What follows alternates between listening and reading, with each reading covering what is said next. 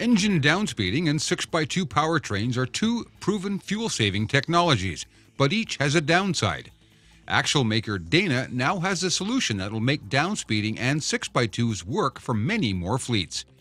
Jim Park here from Maumee, Ohio this time, where Dana's engineering and marketing teams have given me the first media test drive of their latest innovation. It's called the Spicer AdvanTEK 40 Dual Range Disconnect Tandem Drive Axle. It could change the way fleets spec their powertrains. The forward and rear axle ratios in Dana's dual range disconnect system are different, and that's the key to making this work.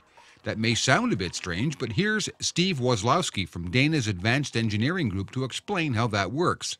Right now there's two ratios that get blended in the 6x4 mode. The 4.88 on the rear gets blended with a 2.26 up front for a combined ratio of 3.10 to 1. Blending occurs primarily through the planetary differential, and that's all done through the number of teeth on the sun gear versus the number of teeth on the ring of that planetary set.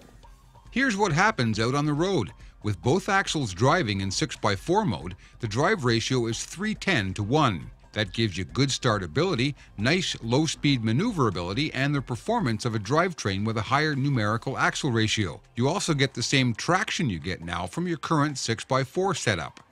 Right now, we're in 6x4 mode, which means we've got power going to all four wheels right now. The benefit to a system like this is it stays in 6x4 while you need the traction, while you need the fast get up to cruise speed time, and you've got the benefit of having all that torque spread out over four-wheel ends as opposed to two. We get the savings when the system switches to 6x2 mode. Ultimately, what you're trying to do is reduce the number of gear meshes between the transmission and the front differential to improve rolling resistance, mechanically induced rolling resistance, and to get yourself a more efficient drive axle ratio. To make the switch from 6x4 to 6x2, a series of actuators, clutches, and synchronizers disengages the interaxle drive shaft. That leaves all the engine torque going only to the forward axle. We're at about 50 miles an hour right now, and we're getting close to the point where we're going to make the axle ratio shift. This is a 9-speed transmission with 10th gear locked out, and the next gear shift we get is going to be an axle ratio switch, not a gear shift. So there we go.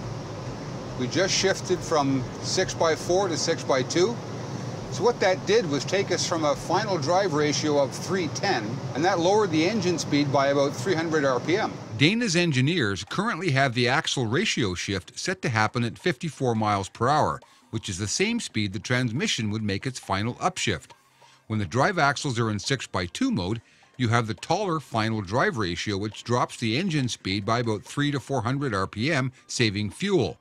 The transmission is in direct drive, which brings additional efficiency because there are fewer gear meshes. In fact, there's only one gear mesh in the entire drivetrain, and that's at the front differential when the dual range disconnect is in 6x2 mode. And as you might expect, when the speed drops below 54 miles per hour, the interaxle drive shaft re-engages and the drive axles shift back to 6x4 mode with all the traction, maneuverability, and performance you get from any 6x4 setup. What I'm going to do now is just coast a little bit, and we're going to initiate what amounts to a downshift. So right now, the drive shaft, the interaxle drive shaft, is not turning. You can see that on camera. But when I slow down enough, and the system senses a cutoff speed, it's going to re-engage the interaxle drive shaft. There it goes right there. And now we're back to a 310 ratio between the two axles. The Spicer AdvanTEK 40 Dual Range Disconnect Tandem Axle Drive System from Dana is a promising concept that gives fleets the advantages of both the 6x2 configuration and downspeeding, both proven fuel-saving technologies with none of the perceived drawbacks of either technology. Dual Range Disconnect was previewed at the Mid-America Trucking Show in March of 2015. It's still in field tests. Hey, be sure to check out our other Focus On videos, and please give them a like. In Maumee, Ohio, I'm equipment editor Jim Park.